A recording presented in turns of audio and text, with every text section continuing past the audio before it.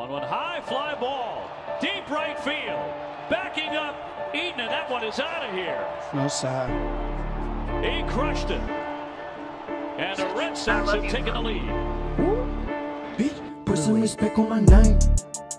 Hey, when you speak on me, you speak on the game. I'm just gonna take a sip. Guys, welcome to Smack Talk.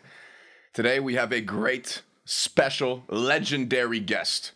He is not only a DJ, he is a former national champion in full contact kickboxing, vice champion in ITF Taekwondo, international BJJ champion with gi and no gi, a decorated veteran with 3 commando brevets, fighting battles from French Guiana to the war in Serbia, and a former operative for the 99 French Foreign Legion, which is one of the greatest military units in the world. The man, the myth, the legend, Solomon Ostojic. Welcome, brother. Thank you for having me here. Hey, man, I've wanted to talk to you on camera for a while now, so let's get it started. What is the French Foreign Legion, Solly? That's like the army, like that.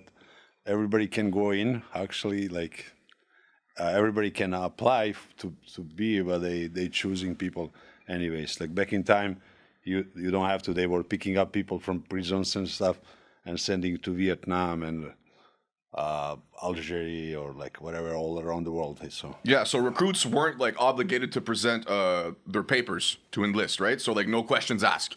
So as quickly as it it became like a melting pot for ex-mercenaries and, like you said, like criminals and also desperate colonists as well.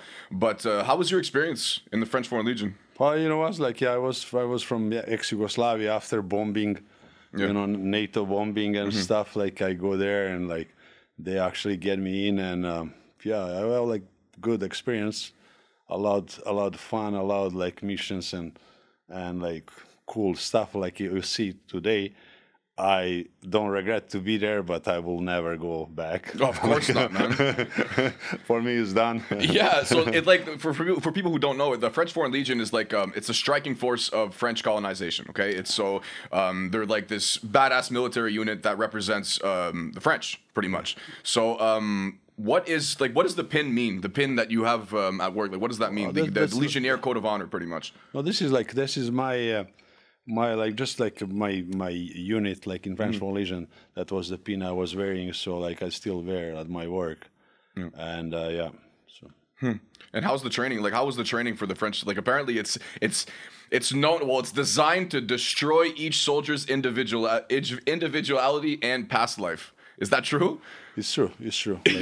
Like, I have a good thing there. Like and I like never save money even today. I never save penny in my life, and that's what they like most because if they see you saving money or sending money home, they know you're preparing to leave, so they hate you. So really? Like, if you spend money, they like this. Yeah.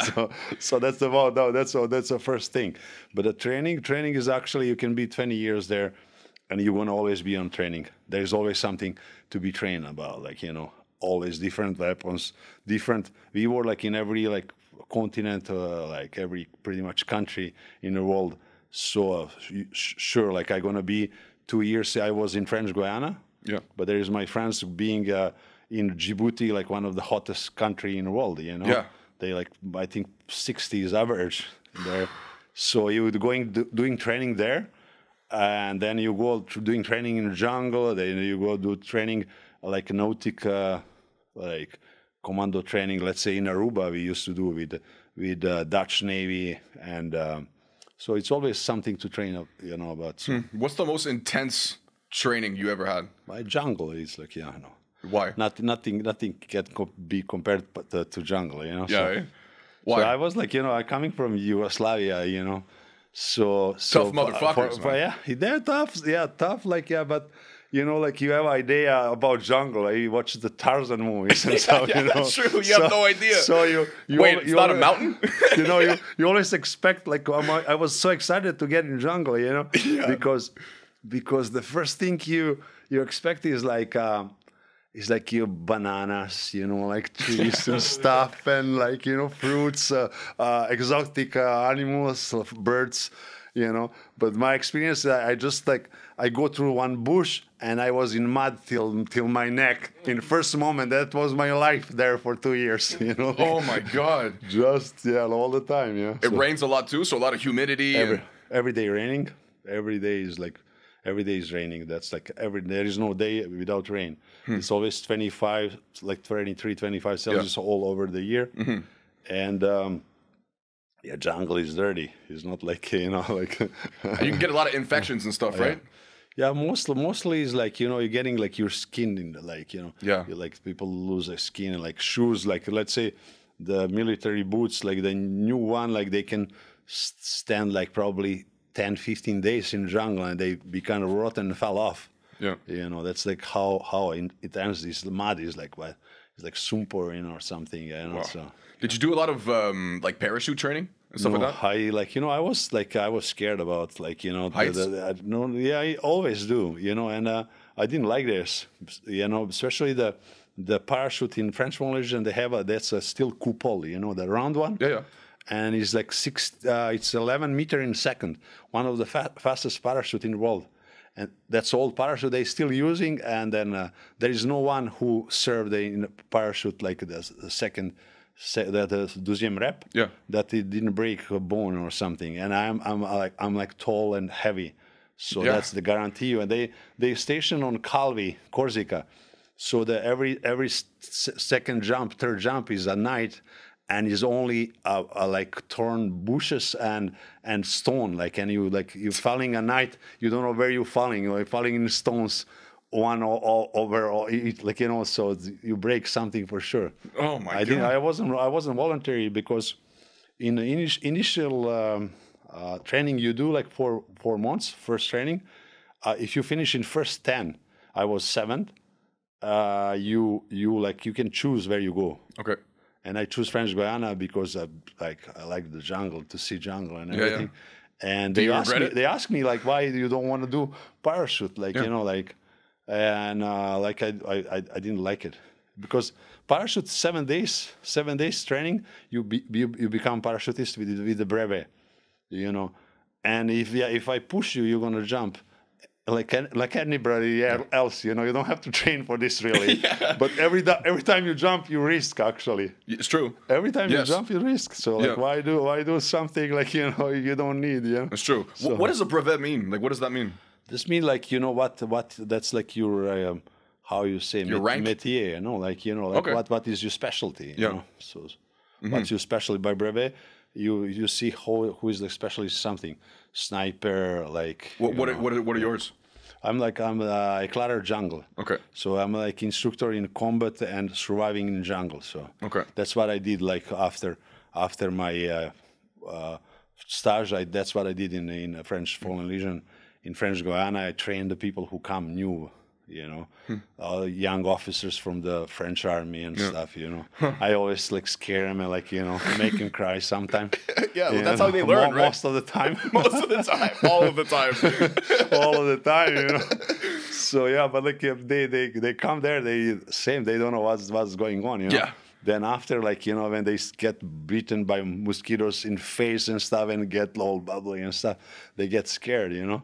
But there is no way back, you know. There is no mama in the jungle. In the jungle. They're solid. And especially you train there like to be mean, huh? Yeah. It's not like, this is not army. Like, you know, you're gonna see a lot of videos where they're like soldier doing something and officers slap him or punch him, like, you know, even on YouTube videos, you know. Yeah. So if you don't know something, it's not Canada. Like, they don't want to say like good try. Yeah, you can get it next time, buddy. No, they're gonna be like, you fucking retard. Do one thing in your life how is it supposed to be. Yeah. Like one thing in your life, because everything you did is wrong. It's true. Yeah. Oh my God. Hey, it's true. Like, let's say you were to survive in the jungle. Like, what are the top things you need to survive in the jungle? It's not like when you do in army, this is not like in real time combat, like, you know, surviving and stuff. But like for training, when you do in army, like you don't want to just lay down and wait like 4 or 7 days to pass. They're gonna give you things to do, like, you know, to make like l'abri, how you say? Shelter. Like shelter, fire, provide the food. You have to like catch the animal. You know, like you have to secure the camp with the booby traps for anti-personnel, like for people too. Like you know, if somebody coming to you, you have to like get on these traps because you don't have weapons. So they have to be killed before they actually come to you. You don't have weapons. What do you mean? We like surviving training. You don't obviously they don't give you weapons. They just throw you in the jungle with rope, like you know. Okay. Like you rappel from the helicopter in the jungle and you stay there, and they give you after like you know where you're gonna be when they're gonna pick you up, and that's it. You know. So. And in French Guiana, what are the animals and stuff that are there? Like what did you have to? There's there's all animals you actually hear about or see or TV, but just imagine every animal like 10 times uglier and meaner and deadlier. You know, even the wild hog. You know, like you know they don't look like one from TV. They all dirty little like you know. It's like the actors. They pick the prettier ones to be on TV. No, they like skinny. They like you know like very like sketchy. You know? Starving, ready to kill. It just looks like nature. Oh yeah. So the all this, and then you have a jaguar. That's like they say every fifth time you go in jungle, jaguar is gonna follow you, and he gonna follow you for 3-5 days. And you're never gonna see him. Never gonna see him. He's always gonna be there. He's curious to see what you do. Oof. And if you're alone, he's gonna attack you. But like if it's many people, they don't do. Like people watch on TV, like you know this like. People jumping on alligators and in water and stuff. Yeah, you can do this because if he's a crew with cameras and a lot of people, a lot of alligator, he's trying to run, and you jump on him, he's going to try to run. But if you're alone, he's going to try to eat you. So like try then, like you know. Yeah. So, my God. Anacondas too, like you know they like over 2 meters, they dangerous in the water, they can kill you, and over 4 meters. On the ground, if you're alone, like he's gonna crush you. Yeah, there you go. So we catch many of them, like you know, maybe 5, like something like this. You eat it? Big one, yeah. Is it good? But it's like from anaconda is like a lot of meat though. Yeah, I guess so. The smaller snakes is just that you don't feel. You just eat like a laced from shoe, like you know, like it's just you eat something when you pull this muscle. Yeah, well, it's like a rabbit, right? You can't really survive on rabbit. Yeah, no, like rabbit is different, like you know. But what is allowed there is these alligators. Okay. And they caiman, maybe like small, and they're not afraid of nothing, you know, because they know nothing attack them. No predators, yeah. And they don't run. You can catch them, you know, you kill them, and that's good food though. So. Yeah. And did you only do French Guiana? Other places you do? No, I just did the French Guiana. Okay. Yeah, so. And how was the war in Serbia? How was that? How was that experience? So like war in Serbia, I was a kid, and I was like in the middle of like military police and stuff. But mostly I stayed in. But you're not from Serbia, just for people to know. Where are you from? I'm from Montenegro. Yeah, I'm from Montenegro, but back in time, the army was one in Yugoslavia, so I was still in Yugoslavian army when this happened. So, I was just like a kid, like you know, like. Mm. Yeah. I understand. How was it growing up in Montenegro, man? How was the it must have been a wild upbringing, I guess. Did you have some crazy stories when you were a kid? Saw these stories? Yeah. We were like kids running outside, you know, like playing with we were like I'm on border of Albania. Mm-hmm. And like by tradition in Montenegro, every house we have like weapons. Like my grandfather, he always like have weapons and explosive and stuff. Every house we have this, like that's normal. Yeah. So like as a kids, we always like steal the bullets, open, burn the powder and stuff, make the things, you know. Yeah. So like sometimes steal explosive, put in plastic bag, and stone and throw in water to kill the fish, and like you know. that was like that was like as a kid we were playing. A lot of kids they lose their fingers, you know, like Yeah, I guess so. or lose a brother or something. Every day is different. You never know. Every day is different, you know. Yeah, yeah. No, that's like So. Oh man, and like what's the most intense battle you've been in? Like aside from the war in Serbia, like what is the most intense situation like that you've been in? But like most intense situation, I think like we were doing patrols for Ecuador, Okay. in like on the border of Colombia, so narco guerrilla and stuff. So most intense for me situation was like we patrols that were we doing at night. Like we used to go like all night, passing maybe 300 or 500 meter all night. So you're moving inch like every 10 seconds or something, you know, and that's a tension, you know, like you're always expecting something, listening and stuff. But we didn't have a like straight open fire like situations and stuff.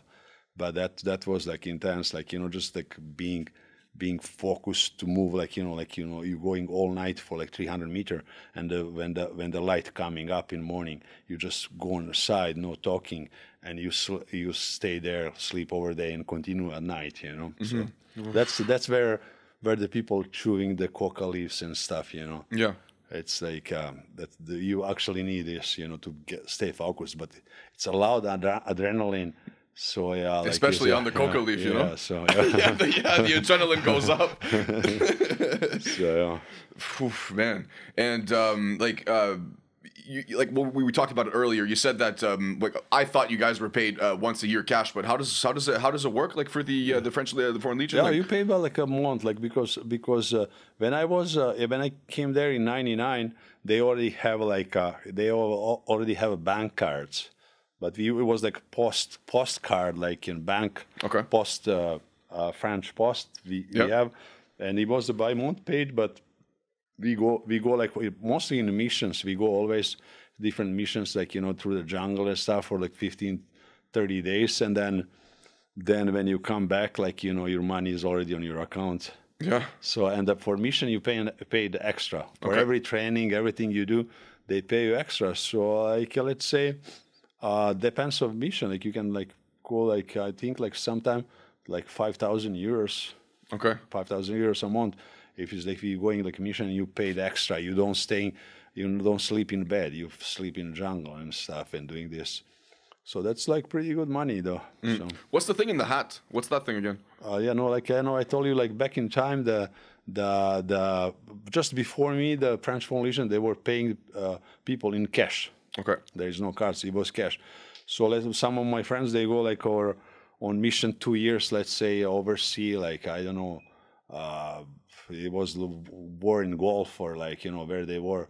So like they get after they come back after 2 years, they getting all cash. They present themselves in Paris in front of the officer, say name, like, you know, everything, and then take a hat off and they put the cash in the hat. You take money with you, cash in hat. So my friends, like, they were like kind of crazy guys, you know. Yeah, the French. Yeah. What do you think about the French? They're crazy people, huh? You know, like not really. That's like, at least French people is in French Foreign Legion. You know, they all like all over. Like mostly back when I was like it was mostly Eastern European. You know, like Polish. All like, you know, like Slovak, Russians. Okay, so there wasn't many French people. No many French people.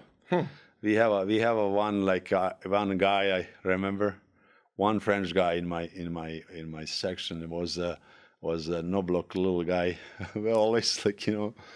always like last kind of like broken, like, you know, like but they force the most, you know, always like, you know, of course they force the most, you know. He sticks out, huh? Yeah. So yeah, like because they want to show like he's a French. But when I started, they were kind of always getting the officers from the military school, French military school. But before this, like it was like some legionnaires that they become officers. That's rare, like, you know. But that was situation before, you know. So yeah. Wow. And like after all that, you went to live in Brazil, right? Yeah, I was like in Brazil like close to 1 year. Yeah. How was that? You know what? Like that's like you know what about jiu-jitsu there? That was one story, because when I was in French Guiana, I trained before. Like, you know, I was doing the kickboxing. I was doing all this stuff, and I like for my passion was I trained ninjutsu. You know, so that's allowed like different things, weapons and stuff. And in French Legion in French Guiana, I met one Croatian guy, and we were back home in the war. Okay. You know, and he was like a sergeant. Okay. So we have like actually situation before. The first situation is like when I came, everybody told me, oh, like that your first chef is the Croatian guy, you're gonna be in trouble, you know? You're Serbian and stuff. Yeah, I'm like, okay, if I'm gonna be in trouble, I'm here. Like, I'm here, whatever. Yeah. What are you gonna do? Yeah. So he's like, he called me. He's like, oh, okay, you're Serbian? Okay, I'm Serbian. He's like, oh, really? Okay. He's like, you're gonna carry the extra weight like through the jungle. You know this. You know. I'm like, okay, I'll do it. No problem. So once we were getting ready for some sport, because in French Legion you run every day. That's running every day. Oh, how long? What's like the distance? 8 to 20 kilometer. 8 to 20 kilometers every day running. If you're not in a mission, if you're not mission with weapons and stuff, you don't do. So yeah, we getting ready, and he come to me, and like in front of everybody, he just tell me something, and he punched me like in the chest, you know, like fist in chest. So I stand, I'm okay, like, you know. So after the running, I wait him in a hallway, and I'm like, he's like looking at me, he's like, what do you want? Like, you know, he was trying to like, you know, like get you. Yeah. I'm like, you know what, chef? Next time you punch me like in front of everybody, like I'll punch you back, whatever it takes. Like, you know, like you know, like that's, you know. And after this, we become friends, kinda, you know. Yeah. Eh? But he always wanna do something on me. So once he's like, yeah, I'll come in like after training, after like the night, evening, come in the gym. I wanna like work out with you. Yeah. So you come. He's like, okay. He's like, let's wrestle. I'm like, okay, let's wrestle. Fucking, I'm like double sides of him, you know. Yeah. I'm like, oh, please, no problem. Please, let's go wrestle, you know. Yeah. And I'm like, I grab him, like, you know, I can like crush him with my hands. Yes. But like he kind of managed to be falling down. I throw him down, and he's kind of choking me, like, you know. I'm like, fucking, I'm dying, you know. I'm like, well, that's not possible. But I'm like, okay, I was tired. I was training all day, and he was probably resting. I'm like, let's go one more time. Boom, boom, boom, again. He's like, again, choking me. I'm like, what the hell is going on here? So, yeah, I tell him third time, if you do this again, I give you my hand. Like, you, like, I don't know how, but you like better. He's laughing. He's like, okay. But he tell me I train a little bit Aikido, you know? Aikido. Yeah. Is that the Steven Seagal thing? He's lying for me. Like, look at the lying to me. He's like, I'm training a little Aikido, you know. It's nothing special, you know. Yeah, okay. Nothing crazy, you know. Yeah. So I'm like, okay. So like third time, he choked me again. I squeezed his hand. He was laughing, but he was sneaky little motherfucker, you know. Yeah. So I go after this like in Brazil. Mm-hmm. First time I go like to see one girl though. Obviously. Of course, it's Brazil, Sully. Yeah, that's why we go to Brazil. Yeah. So I met her. We were doing the military défilé in Brazil, and I met this beautiful girl, and she was like young kid, like, you know. So like, yeah, and I was too. And she's like kind of like, I think she didn't like me, or like she just was with me because I have money or something. But like then I called her once. She's like, oh, please come. I like la la la. I'm like, okay. I'm coming. No problem. No problem. So I come there and I go stay with her, like, you know, her house and stuff. And like I go there like Brazilian Jiu-Jitsu. I see this. I go train with one guy. Guy was like 4 feet guy, 100 kilo. You cannot grab this guy. He's like, you're grabbing the barrel, and the barrel is like killing you all the time. So like his hand is like, he's impossible. He's like, you know, he cannot do nothing. So I start training with this guy, jiu-jitsu. The training. Then I called I see a newspaper. My friend from Serbia, one girl, she's fighting like a UFC in Rio de Janeiro. Really? Yeah. So I called the gym, and they tell me like she's not there no more, but you can come here and train with us anytime.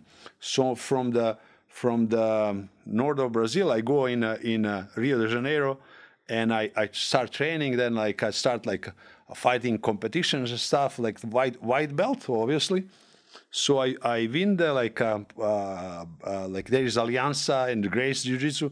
I win in white belt. I win in Grace in Alianza Jiu-Jitsu, like first place. Then I present the Alianza in white belt in Brazilian Championship. That was like huge thing, like 37 people, and I was fifth.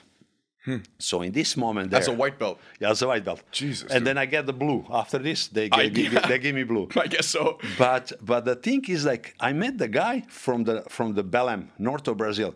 I met one guy, and I trained with him. He's brown belt. I'm blue, brown belt. And once I win him. I was a lot stronger than him. I win, like, you know. And he's like, "Are you like Solomon Ninja?"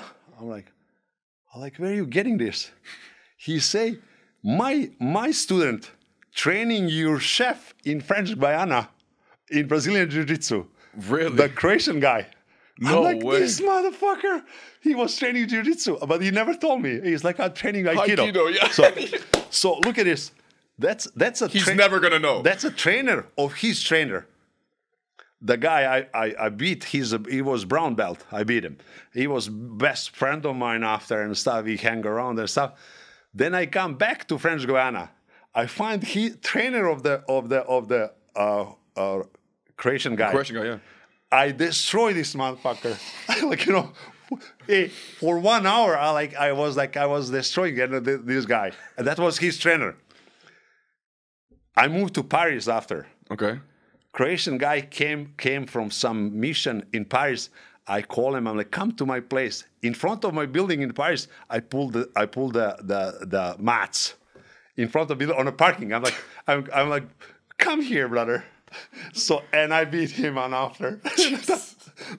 So that was like, yeah, kind it's of like story. Peter Griffin and the chicken. Yeah. You know what I mean? Always a constant battle. Always wherever you are. So yeah, that was yeah. You trained with legends in Brazil, huh? Yeah. Who'd you train with? Like my trainer was like Ismael Souza, and he was one of the first world champions. Like in back in time, where they were like tournament competition. Like you have to beat like 5 people to become the first in one day. Yeah, one day. I trained with Margarida. He was like one world champion from Alianza again in Brazilian Jiu-Jitsu. Terere like was like the same big guy. The Fabio Gurgel. That's like one of the first guys, you know. Like I met Minotauro, met like all these guys there back in time. Because when I was after in Rio, I fight like pretty much every little competition around. Like I was with my club. Like my club was like 200 people, you know. So yeah. How was it living in Brazil? Is it really as dangerous as people say? You know, like for me, it wasn't dangerous. Like, yeah, I am dangerous. No, not really. This, like, I'm the guy who have money and pay drinks for everybody. So, like, you know, people don't want to fight you. They just like, you know. Yeah, you're a cool guy. Yeah, like, you know. And the thing is, like, everywhere I go, there is somebody from my jiu-jitsu like place. You know, there's 200 people. Yeah. So every night I go somewhere. Tomorrow morning I go for training. They're like, "Oh, Solomon Cachacero," you know, like I'm drinking. So they saw me somewhere, you know. Yeah. So everywhere, like, you know, like it was kind of good. Did you pick up Portuguese? A little bit. Yeah. Okay, no, a little bit. I speak like pretty good. Yeah. Pretty good. Yeah. Like, yeah. You still have friends over there?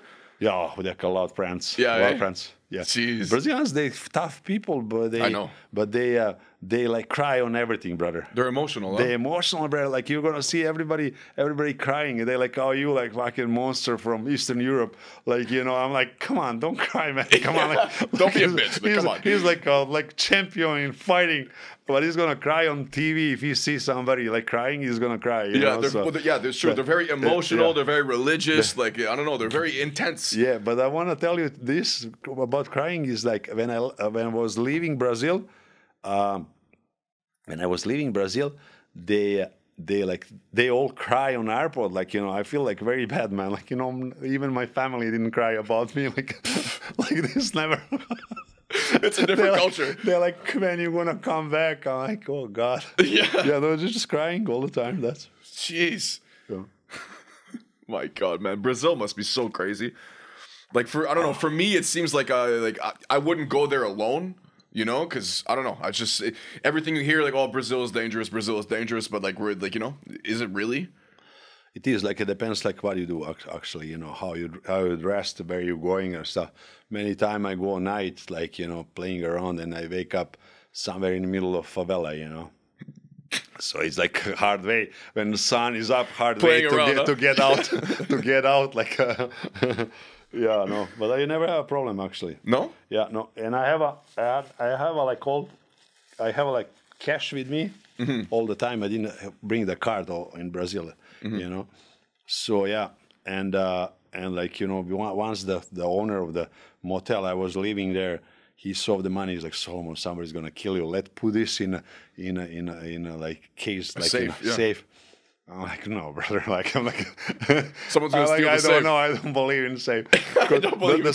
The story about one of my friends in Rio, the big fat American guy. Okay.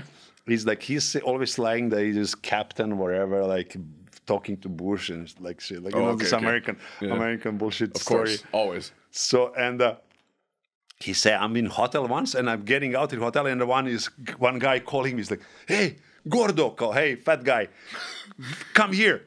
He's like, what? And he's like, I'm looking. He's like, why is he calling me fat guy? And then this guy is like with the gun. He's telling him, come here. So they were like, it was like robbery. So they make him carrying the safe on his back to the car. Oh my God! So he said, like, I have like back pain for a year after, but they forced him to carry the safe. That guy carried the safe to the car. And like they didn't know him. It was just like random. No. They seem like big guy, like fat guy, like, oh, he's gonna carry the safe for us. Like with the gun. Yeah, no choice. I didn't have this experience, but yeah, that was fun. My God, man, it's another world. Yeah, no, it's another world, and like people are poor. Yeah, they're gonna do everything for money, like, you know. Even kids, huh? Yeah. But back time, like I grew up in a country like this war there, and crashed like, I know, like you go through the park, the kids they're gonna be with gun there and take your shoes off. You know, you used to have this Nike. Like shoes, if you have nice shoes, they're gonna take your shoes off. Like, you know, in park, they just surround you with guns. What are you gonna do? Like take your shoes off and walk through the park? Yeah. like nothing happened. Yeah, exactly. Wow. Yeah, no. Montenegro with like growing up there, like were there a lot of situations like that too, or? Well, no, like I grew up in Bosnia actually. I'm born in Montenegro, but really? I grew up in Bosnia, and it was like back in like communist kind of era, like, you know, everything was safe. Like, you know, it wasn't like this. So after the war, like in 90s, everything changed like that. Really? So it was safer before? Oh, before it was safe. It's like Cuba today. You know, people is like, yeah, like Cuba is not safe and stuff. I'm like, are you kidding me, man? Like, go in Mexico and see what is not safe. In Cuba, you can sleep on the street. Nobody's going to touch you, you know? Yeah, you like Cuba. So, I like Cuba, yeah. Like, in people, and like, you know, that's like... But people don't know. It's like, oh, communist, oh, they're going to eat you probably. They're cannibals and stuff, you know? Yeah, I know, like, yeah. I like Cuba, actually, yeah, good. What's your favorite country to travel to? You've been everywhere. Yeah, favorite country for now... It's mine. Yeah. It's mine. You know, like people like they don't never take a time to actually know their own country. Every country is beautiful. That's true. And like what they say, like, you know, I have like a lot of Serbian friends here. Is like, yeah, bro, there is no girls here. You know, like back home, you know how beautiful they are, or like how the girls are in Brazil. You know, if you feel good, everywhere is like beautiful girls. That's like, you true. know, go on market here in Ottawa, Yeah. like summertime, you'll see, like, Oh, you yeah. know, like, you know, like, but they all like, yeah, they're looking for somewhere else. That's what I say for the country. Every country is beautiful, you know, just like have to take a time to know, you know, like so. Yeah. And you took the time to know Brazil, like pretty much all of Europe too. Ooh, Yeah, yeah. I travel everywhere pretty much. Yeah, Yeah, eh? yeah. But my favorite place to go is actually Hawaii. Really? Hawaii, yeah. How was that? Because like, yeah, it's beautiful. Like, it's like there is beach, there is everything. But if you wanna go crazy in restaurants or like in like town, like, you know, party and stuff, everything is there. Like, you know, you have everything. You know, most expensive restaurant, everything. But like again, you're on the beach. Yeah. That's so. Back in your days, man, back when you were young Solly, what was your like craziest party story, man? Like going around Europe, like what's the story that you remember the most? The party. Yeah, parties, man. Because you're a legend when it comes to parties. Yeah. When you were younger, I like most this like crazy stories like everybody says, like it's like you wake up and like you know what something happened. Like, you know, you don't know, remember. You don't know, but you know, you know. But you don't remember, you know. So like people used to party hard there. It was like a lot like techno like scene, like, you know, like Scooter. People don't know who is Scooter here. Like, Yeah, who is Scooter? Scooter, you know, they call me mañana, how much is the fish? And No. this guy, never hear No. about? Yeah, No. Scooter. Okay. Check this guy. Like, that was the parties back in time, like huge parties, techno. And people stuff, don't know yeah. you're a DJ too, man. Like you've done a lot of events. I did, like before I like DJ a lot. Like last year I would DJ in Montenegro for 1 month on one island and stuff, like every day. But like every day, honestly, 1 month, that's too much. Like you just get tired. Yeah. You know? And like when it's like tourist place, you cannot just play whatever you want. Like, you know, it's like mostly. It has to be like mainstream, like basic stuff, yeah. So it's not that fun, but like, you know, if you drink, it's always fun. What do you like? House? Yeah. You're like house, huh? Like, yeah, sure. Yeah, me too. I like that too. So, but like, yeah, when you drink, everything is fun. Any music, you know. Yeah, Once I remember like going in Mont Tremblant, and there is like this place they playing country. I never listened country in my life, but it was like crazy night, you know. Like, yeah, when you fell in love with country. Yeah, when you with good friends and like, you know. So yeah, fun. Yeah, it's cool. And why'd you come to Canada after? Yeah, I lived in Paris. Yeah, okay. Like they're doing security there. How was that? I have my Paris crew. is pretty. It's tough, yeah. Yeah. So a lot like a lot tougher, obviously, than Canada. Like Paris, yeah, A lot of violence? Yeah, violence. Yeah, sure. Like, and tourists and stuff, especially Americans. Yeah, Because they come to you. It's like, always what fucking Americans, They know, huh? like, it's not what they're gonna say. Like, yeah, like what the fuck? Like, you know, you think like I'm from Bronx. Yeah, like I crushed your face. Then I broke his nose. And he's like, like, you know, like he's like, I just say, you know. I'm like, don't say if you don't want to do it. Exactly. You know? Yeah, and you're not in Bronx, right? You're not in the Bronx right now. But I have guys working with me. I kind of make a little French War Legion in my security company. You made a SWAT team? Yeah, SWAT team from people know papers and stuff. Even police, they never touch us. They never ask us for papers or something. You know, like they know we do the job and they don't care. You know, we beat million people there. You know. And they never police come and they just like, okay, done. We wash the blood from the street with like cans of water and stuff. But like, yeah, It's the irrigation system, man. But nobody have papers. I have a skinny guy now. He live in Arizona. Very skinny guy, Jangada, Anderson Jangada, Brazilian guy. Very good boxer, and everybody go on him. But like every one punch, done. You know, he's killed him. But this guy was so smart. He was like he learned from the little book like German. He speak with accent, you know. So when he speak like it is incredible. So I have like a little like jobs like the Arab people when they come from like whatever, like, you know, they all prince, they all need security, they all pay good. So I was like always sending like couple guys, or I work, we make good money. Yeah. So one time I said, Jangada, hey brother, like, you know, if you speak English. I'll give you a job, like it's good paid and stuff. He's like, when is the job? He's like, I'm like in 10 days. I can learn. And we were laughing, but probably he will do, brother. Like, you know, He learned a full language in 10 days. No, he didn't do, but like, but he can do. But it was funny. It's like, how much? 10 days? So I can learn language. No problem. But now he have a PhD. He live in Arizona. Holy shit. He's a very smart guy, though, but a very good boxer, you know. So, Fuck. so yeah. There's a lot of you must have a lot of crazy connections from all your your experiences. Oh for yeah, sure. for sure. I was just like last week. I was in Dominican, and like I'll show you here. Like on airport, I have a car waiting for me, black Suburban with 2 armed bodyguards and stuff. You know, So you got connections everywhere, yeah. My friend just opened a restaurant there. It's Drago Grill. If somebody go to Punta Cana, go to Drago Grill. There you're you gonna go, see Drago Grill. the guy. On night of the opening restaurant, he fly the ham from Spain by private plane. Yeah. He came to the Iberico? Yeah.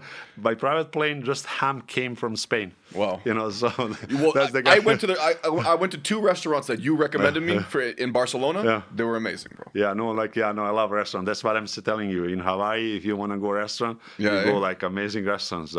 So it's not like a Dominican or like Mexico or something. Yeah. So, That's true. The food. So, Mexico, the food is good. It's just that it's different. you have to quality. know the places too. So. Yeah. And well, you said Paris. Like, do you get a free citizenship? No, I we do after 3 years. Like after 3 So years. officially, you're Canadian and French. French. I'm just Canadian. Okay. Because Montenegro, my country, they don't accept dual citizenship. So I don't have papers in my country. Even I have a house there and land and everything. They don't give me like papers. They're like, oh, you have to like scrub the Canadian papers we're gonna give you. Really? Yeah, I'm like, not for now. Like, you know? yeah.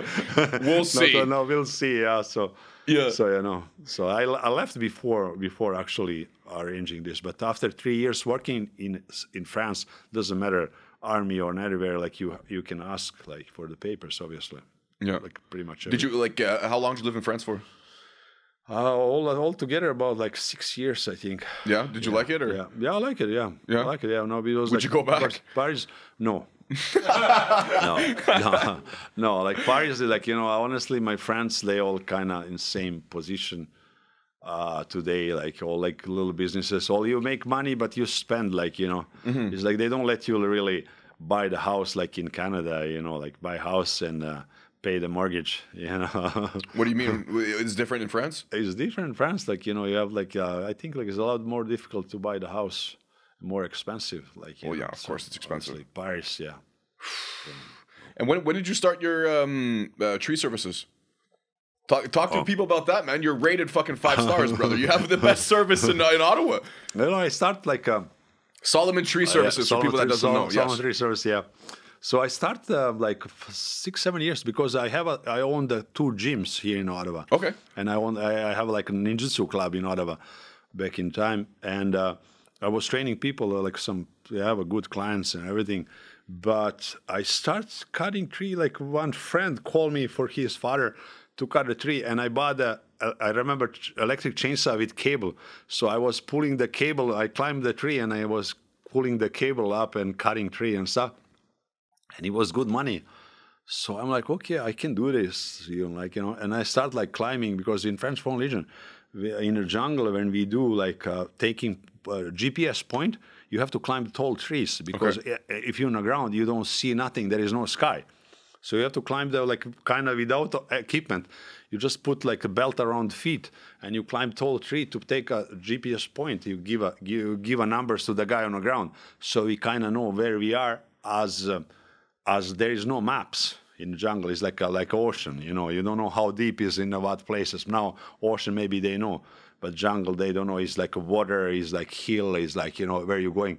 Once on the ground, there is no map that works. So GPS point kind of can show you, on a map, you find where you are, Yeah. But in 1973, 20 people from French Legion, they get on mission. They never came back. They never find them. Why? Yeah, because they just get in the jungle. What we do, it's like if you tell this to somebody, people are gonna laugh. We pull the little rope behind us for like 20 kilometers. we leave a rope behind us, the little rope, to find the way back. Yeah. Because even you cut everything and you pass through, like in 5 days, jungle just closed behind. There is no way you can run. And there's no reference point, right? No. So you go and you follow this rope. Even it's broken, you can find them, and you follow this rope. Other way, like you're gonna be, even you're expert in navigation, it's gonna be like difficult to go, because how we do, one guy is keeping the compass, other guy is going 30-50 meter in front. And you, like the guy who keep compass, he telling me left, right. So that's how kind of they keeping the direction. We call this azimuth brutal. You know, you just go straight, or go straight through. Because even if it's water or something, you go through, you don't go around. Once you go around, you're losing the direction, you know. You can go like for 5 days and come to the same place. Oof. You know, in jungle, when you get lost, in the moment you get lost, you should just stay on a place. You don't go around, because when you try to find the way back, that's when you get fucked. You know, God. Just stay in the space, in a place. Then you have a like different technique to actually call other people. There is like these big trees, huge trees, like, you know, they have a stabilizers like a rocket. You know, these trees, like when they standing, they have like on the side they have like this. That's like a kind of like stabilizers. Yeah, like, okay. You know? So you hit this, and this noise can go like for kilometers far, you know. So this kind of stuff, yeah. So you use your the skills you acquired to like climb trees and stuff for your business, pretty much, yeah. Yeah, now you use like. And now it's just fucking easy. No, it's for you. It's kind of easy, but like, you know, again, but what I do, I cut in the middle of downtown, like trees like 80 feet tall and stuff, like, you know, around like old buildings. There's no much space to throw things down, you know. It's it's dangerous job, like it's paid. Yeah, it's dangerous, but it's like a lot of responsibility too. Yeah. Even you insured and everything, you don't wanna like throw something like on a fence or something, because or on a car. Even you fix after, it doesn't look good. You know. No, Once you do, you know, like when you do something good. Yeah. Like with your girlfriend. Yeah. You do all good all life, and once you do a little bad. What you do good doesn't matter. It's forget it. Yes, it is. Yeah, you do one little thing and it's done. Yeah. You do one little thing. She's gonna all be. The coffee you bought, all the coffee. You were always like that. You were always like that. Yeah. Oh fuck, man. Yeah, that's the people too. That's true. Once you do wrong, everybody. If you do one negative review. That's what the people gonna see. And you don't have any negative reviews. I don't. 5-star. I don't. Fucking right. I don't, because honestly, sometimes good service, man. Good service, but like sometimes people, they go like very hard. Like, you know, they go on me, they calling me back. But every time they call me, I go back if something is like going on to clean up or something. Yeah. Some houses I go 2-3 times to clean the dust, to like everything. They just call me back, and I go. I don't tell them like, okay, like that it's done, you know. No, I go back till they say like, okay. But these kind of people, they're never gonna say okay. They're gonna be like, okay, I'll deal with this. I deal with what? I finish everything. It's done, you know. Yeah. But they're never gonna let you go satisfied. They wanna be always like, oh. You know, yeah. I have on Yellow Pages or somewhere, I have a review, and I remember this lady. I go there, I help her and like do everything, like, you know, I explain to her, and she write this in review. She's like, Solomon came here, helped me, was great guy and stuff. 4 stars. She put me 4 stars instead of 5. It's like, because some people think like, you know, nobody deserves 5 stars. You cannot be perfect, you know. Yeah. So well, whatever. So then now you're going back and cleaning up dust. Right? Oh, yeah. I'm gonna be like, you know, I don't want to say everything I have to do, you know. Yeah, you're right. I'm joking. Yeah. Oh my God, dude. About the let's go back to the BJJ, man. Yeah, like you haven't talked about it very much, and I want to go more in depth. Like, what are the different like championships and stuff you won for BJJ? Yeah, like, you know what? Like, I first in Brazil when I started, I train every day, morning with the brother of the Israel Souza, the brother of my trainer. He was one of the champions of Rio de Janeiro, Brazilian Jiu-Jitsu or something. It's a very skinny guy that I was 3 times his size and strength. I never put him in a bad situation. Every morning I train with him technique, every noon I lift the weights. I like to lift weights, and every night I was running the randori, how you say, like the sparring. Okay. Yeah. Every night sparring with like tough guys and stuff. Even the girls, like, you know, there was like girls, because in a place I was, people usually train 5 more years to become blue belt. You don't become blue belt in a year. Yeah, they gave me black belt, the blue belt because I felt like I was champion of Alianza in a white belt, and then after this competition, they give me blue belt after the Brazilian championship. I was in white belt. I was 5th, so they give me blue belt, and I was against stranger, like, you know, there and stuff. So they give me blue belt, but usually you don't get the blue belt, like, you know, like you have trained long.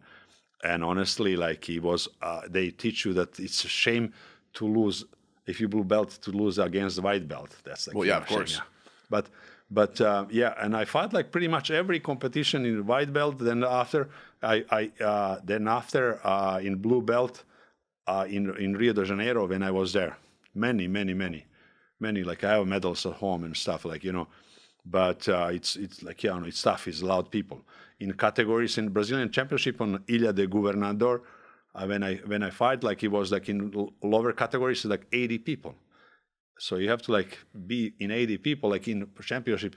Good. Like, I was in my category, I was like, I don't know how heavy I was, like about 90 kilo or something, 80, 90 something.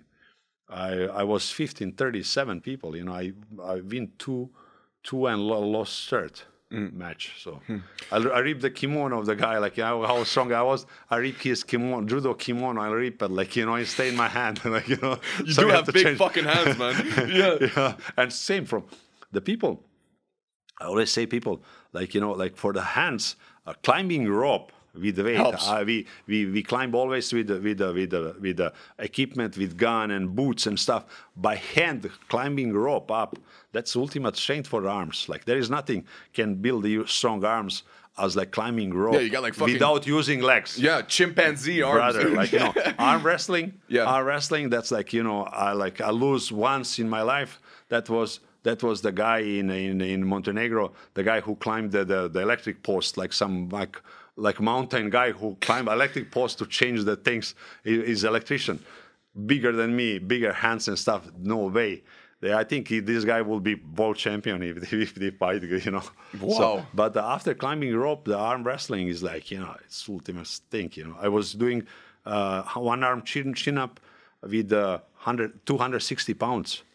Like, you know, so like, yeah. Was that a part of your training? No, after. Okay. Yeah, in French Legion, I was like 80 kilo, you know, I was like very skinny. And what did the training look like? You said that you guys ran every day, but like, what else did you do? Like strength training, or like, what was it like? Well, like, you know, just like French Legion, like every army, most important thing is running. Yeah, of course. More, it's like, you know, and it's not how much you lift, because we're gonna put ourselves 4 guys and lift something if we need, you know.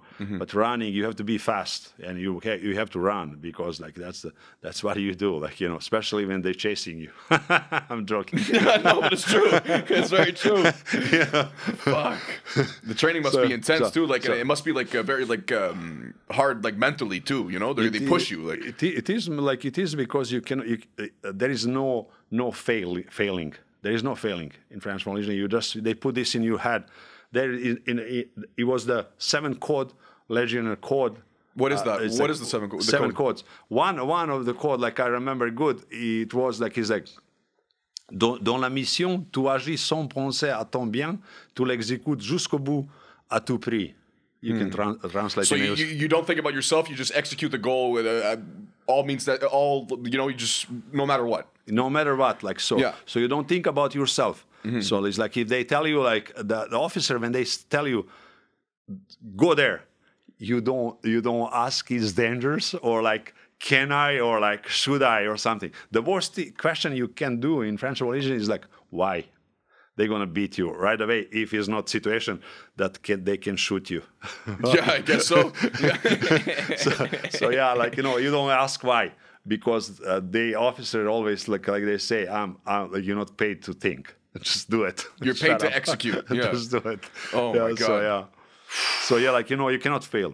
You have to do, like, you don't want to sleep in the beginning, like, if you don't answer, if they ask you something in French, you don't answer, you don't want to sleep till you have to answer in French? Yeah. Oh, yeah. And I came to France, like, I know to say bonjour, but I don't know it's night or day or morning, That's everything. And I was thinking that this language I'm never going to learn, but brother, you learn fast. Very fast. Yeah, they give you somebody who speak a little bit French, or know a little bit, and then everything you don't know, this guy is going with you in shit, like, they're gonna put you to sleep in the mud all night, or minus 15, you're gonna be outside all night, till you learn. So you have to learn. There is no 4 months you have to speak. I used to sing like probably more than 5 songs from the beginning to end without knowing one word what I'm singing. And the officers put himself in your face and looking in your eyes, and you're singing full power. You have to like sound good, but you don't understand what you're singing. But it sound like if somebody listen from far, is gonna hear the song is actually song.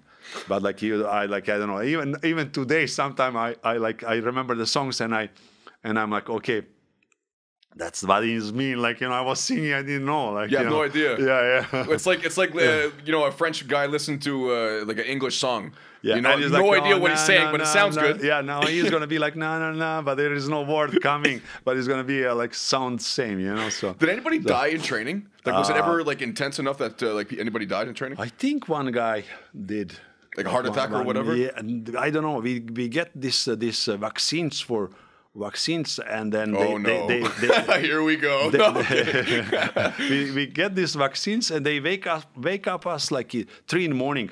They wake up us like, and then put us in line, and we were standing in line.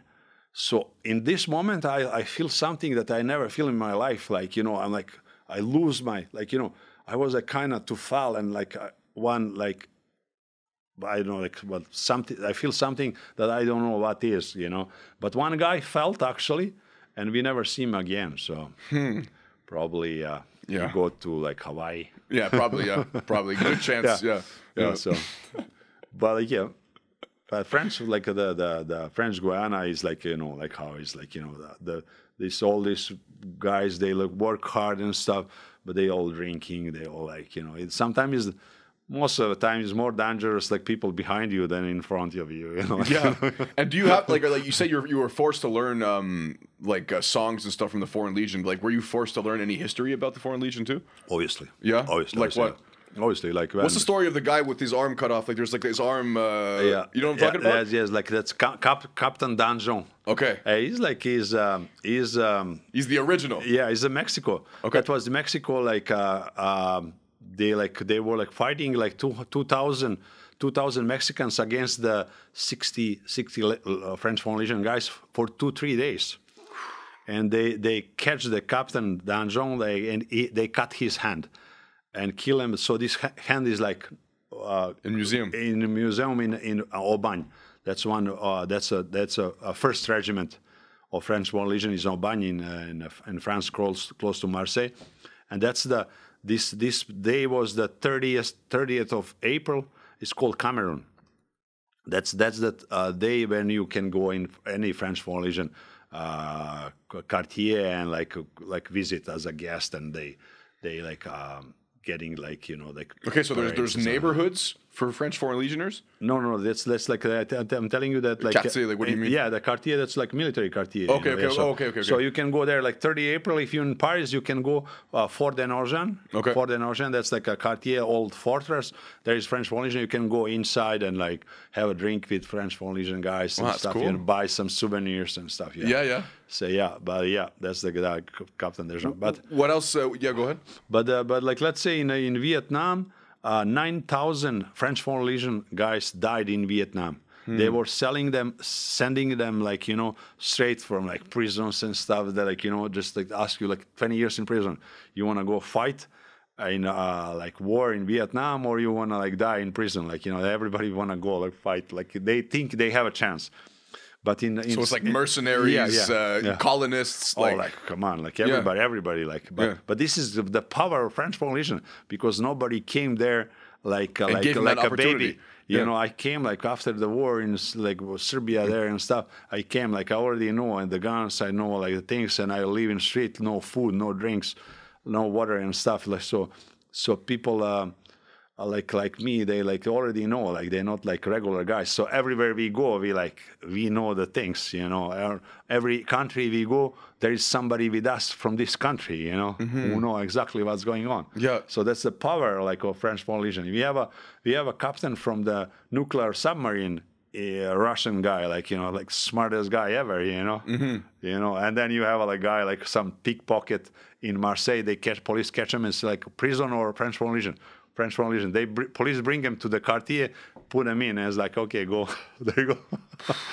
You know, so. But like, what do you mean? There's no quitting. Like, well, like what happens? Either you like once you sign, like, okay, like I'm going into the French Foreign Legion. It's like, that's it. Yeah. Like either you die or you stay. Like there's no quitting. Back in time, yeah, you see the movie with like Jean-Claude Van Damme. Yeah.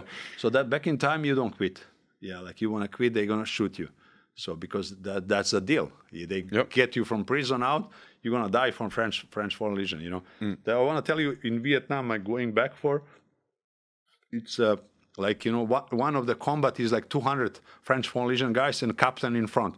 He'd come in front and tell him, like, we going all on this place, nobody's gonna come back. Like, we all gonna die, but let's die like a legionnaire. Yeah. They go and they all die there. 9,000 French Foreign Legion guys die in Vietnam, and today in the world altogether is like about 6,000. There's like no more. 6,000, you know. That's an absolute massacre, So man. yeah, massacre, but that's like you signed for. Français par le sang versé. But honestly, like rotting in prison or like die in combat, like fuck it, like let's die in combat, you know. I totally agree. I totally agree. Come on, and same, like, you know, they like Valhalla. Yeah, Valhalla, but like, you know, at least you're gonna get some drinks, maybe at least. At least. At least. Oh man. Yeah, so. And like, did like in French Guiana, like, was there any like what's the most like fucked up thing you ever seen like in French Guiana? Like fucked up scene like in French Guiana. For you? Yeah. I know you have a big filter. I don't know. Like, what are you looking for? I'm looking for whatever you got, brother. Some things I cannot really talk about this. I know. Before I once I want to quit Canada, I'll give you the real story. Yeah, good. Okay, I promise you this. Good, brother. So good. It might be like in 5-10 years. So before I leave Canada, yeah, plans to leave Canada. I'll give. I think so. I'm alone here. Like, you know, no family. Like, you know, girlfriend. Like, you know, so yeah. So probably just like leave Canada. But yeah, I'll leave it a little like story. But like, you know, I have a friend died like in French Legion too. Then in French Guiana. So yeah. It's okay. So you're close. You're close to it. You're close to it. Yeah. So, well, no, but like I'm trying to be a journalist too, right? So I'm trying to get you, man. But you know, hey, but you promised. Yeah, no, I promised. Yeah, I met the people like the Francois, old guy. Like he's banned by Mitterrand. By Charles de Gaulle, he's banned from France for life. He was the mercenary in somewhere in Africa. They banned him from France. He live in French Guiana. I was hanging out with this guy. He was like fun guy and stuff, like, and stories, like, you know, crazy stories. But in French Guiana, you have people who just like get out from the jungle and, you know, like shoot somebody or cut with machete and run back in jungle. You know, like they don't really find those people, you know. Like you talked about before, like we talked about it before. Like the machete is so dangerous. Like a machete is quite the weapon, huh? Like people like don't really look at it, but it's machete is like something like if people do like martial arts, they know what is sword, the katana, Japanese sword. There is no defense bare hands against the sword. No, of course, doesn't exist. Yeah. So like anything you have in hands, maybe you have a chance. But if you don't have nothing against sword, you cannot fight. There is no way. Same thing is with machete. You know, if the machete is in the hand of the guy who is like blind or something, maybe you have a chance. But it's not only that. Apparently, like if you don't die by the cut, like you'll die by the infection, right? Because they used to use machetes to cut the forest, right? Yeah, that's true. Like same, like, you know, like the machete, like you like sharpening. You have to know what part of the blade you sharpen. You don't sharpen all blade. You don't sharpen point and stuff. because you're getting tired. Like cutting in jungle with machete, you're getting tired. So when you get tired, that's the accident happened. Always, like when the people get tired, like, you know, in construction, in anything. But cutting like this plants and stuff. If you have these caterpillars in the jungle, every one longer than 3 centimeters, that's like kind of inch and longer, probably can kill you. Like if they have a poison that they can kill you. Really? So sometimes you cut this thing and you cut yourself. Yeah, that's infection. And you're like most likely. And in jungle you don't have a doctor. You know, we have like I used to carry the chainsaw in jungle too, big chainsaw. You know, we like take off the bar and stuff. But I used to care because of this. If somebody get in a, like, you know, hurt or something, one time happened, the wind and the big branches, like I say branch from the tree, that's like a 30-inch thick branch falling from the 80 feet from up. So we have 3 or 4 guys like wounded like badly. Broken skull, broken shoulders, broken like your hands, legs, and stuff. So that's what, when I cut, I find the place where I cut the big tree. It's a corner of the river, or if it's in the middle jungle, I cut just very big tree that's in base, probably 10 feet in base. So when I throw him down, the helicopter can land the rope in. Because you need a perimeter 20 meter. Okay. 20 meter, what is in feet? 60 feet? Yeah, probably. 60 feet perimeter, clean, that helicopter can just drop the rope down. But 60 meter, that's like a soccer stadium to land helicopter down. So you have to cut down a soccer stadium worth of trees. Yeah, worth of trees, but that's like a couple big trees that's gonna crush everything, you know. And that's same when you cut these big trees. That's special techniques you use, and we use long ropes. And I have a guy standing behind me very far, and I am attached to the rope. So when I cut the tree, when the rope get tight, I look at the guy and I just run behind him, because he see that what side tree is falling. If you don't know, you can run for like 10 minutes and still be under the tree, you know, like those are big trees. Through the bushes and stuff. Yeah. So yeah, and when the tree fall down, they just open the space, the sun come down, bro. I have like pictures and videos, like I can show you. Wow, because it's so dense, right? You don't really realize like it's so big. It's 88% humidity all the time. So the most people die in jungle first is machete, but you're right, like I told you before. So, but then Axter is like a heat stroke. Okay. Heat stroke. The big guys, like the guys who lift the weights and stuff, it's heat stroke because it's need water. Humid. Muscles need water. Yeah. It's humid, and you like allow the equipment on you, so there is like no breathing. And one thing we did back in time, I hope they change this now. We were wearing the cotton shirts, the cotton shirts that like dating from 70s. You know, the thing is that cotton is nice when it's dry, but when it's wet, like, you know, the skin doesn't breathe through. No, you know. Even now, like when I cut trees, I wear always this plastic. You know, this like Lululemon. Yeah. So it's like yeah, that's the only thing like that's right, because the air is still going through, and that's what you need. You know, you need breathable material. Yeah, but like heat stroke is a big thing. Cotton shirts and 88%. Yeah, you know, like army, like regular shirt, but it's full cotton. You know, so. And like you're sweating a lot too, so like are you more prone to like infection and stuff like that? You know what? Like the thing is like you say, like gangrene. Like you're not scared of that shit. You know what? Like the when you go to, like, especially when the machete, that's a team going in front. When you go with machete, like you first, you cutting through. Let's say I'm the, like, as a Eclairer jungle, the stage I do, I'm first with shotgun or last. Every mission through the jungle have 2 people like me. One is in front, one is in back, you know. When we do the camp at night, I'm going back and I put booby traps, like Rambo style and stuff. Yeah, like Rambo style. Pretty cool. Very simple. Very simple. How long does it take to make a booby trap? Like, depends where, and like, you know, but probably in like 20 minutes, I'm gonna do the 2-3 of them, you know. So yeah, and like, you know, it's very, but this booby traps is different. You wanna, like, when somebody get hit, you have to be, he's dying on the spot. Okay. But like booby has to be effective. Yeah, effective.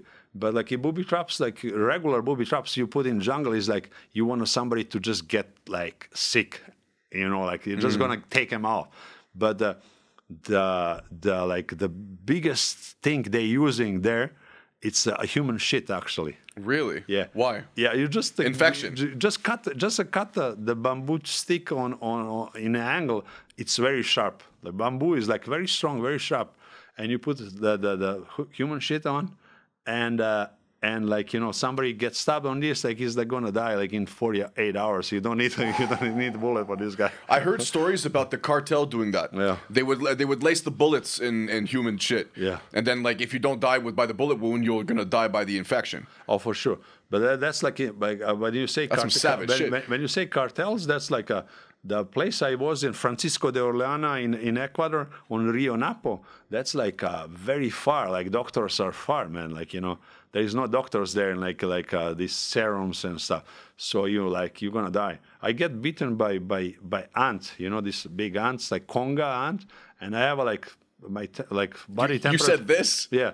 Wow, how big are they? It has like inch. You know? Oh my God. Conga ant in Ecuador. Okay. So I get the like body temperature like around 40 for 2-3 days just by this bite, like, you know, and like, yeah, you're losing weight like fast. You need to drink water when you, like, let's say we marching 45 minutes, 15 off, like you stand with 15. You don't take your bag off your shoulders because your shoulders like already infected, like, you know, and if you take off, you cannot put them back, you know. By doing like cutting with machete and stuff, your shoulders, by humidity and stuff, there is no skin on the shoulders, you know. Oh. So that hurts, man. So, raw. Oh yeah. So raw skin. Oh yeah. Holy shit, shoes too, like, you know, the feet as like. But you have to do shower every night, like even in dirty water. If you don't do, like, you're done. Like in 5 days, you don't want to be able to move. Like just infections and stuff, yeah. So you have to shower. Shower, even in dirty water. Every night you shower, and we use this savon Marseille. You know. What is the savon Marseille? So, you know, the square piece of the big soap. Yeah, that's like we use this for everything, washing everything. Yeah. So even though they were really intense, that you still got your bar soap. Yeah, bar soap. Yeah, he's there. Good. He's like on the rope. So French. And he's on the rope. He's on the rope. Some of Marseille, they think with a baguette and a bottle of wine. Yeah. Yeah. Oh yeah, wine, like, you know, you cannot care a lot. Yeah. You know, but sometime in mission we bring a couple bottles of champagne. When we get on a point where we want to be, we open the bottle and champagne. And I have one picture, the officer opening the bottle of champagne. You're gonna see on a picture everybody keeping mouth like this because you're so thirsty. When you see the champagne, you're just keeping mouth very like tight, like, you know, like you want to drink water. You know? Yeah. And on picture, it's funny. You see everybody like everybody wants to drink so bad. Oh yeah. Yeah, but like that funny. Oh my God, Solly, it's already been an hour, brother. That's awesome. Really? Yeah, really. Yeah. Hey, we're gonna have you back. Okay, we're gonna have you back. Don't worry about that. Hey, guys, thank you for tuning in. Don't forget to like, subscribe, and share. And guys, go support Solomon, okay? If you need some trees, to cut, go get Solomon Tree Services, okay? #1 services in Ottawa. So guys, tell a friend to tell a friend, and I'll see you soon.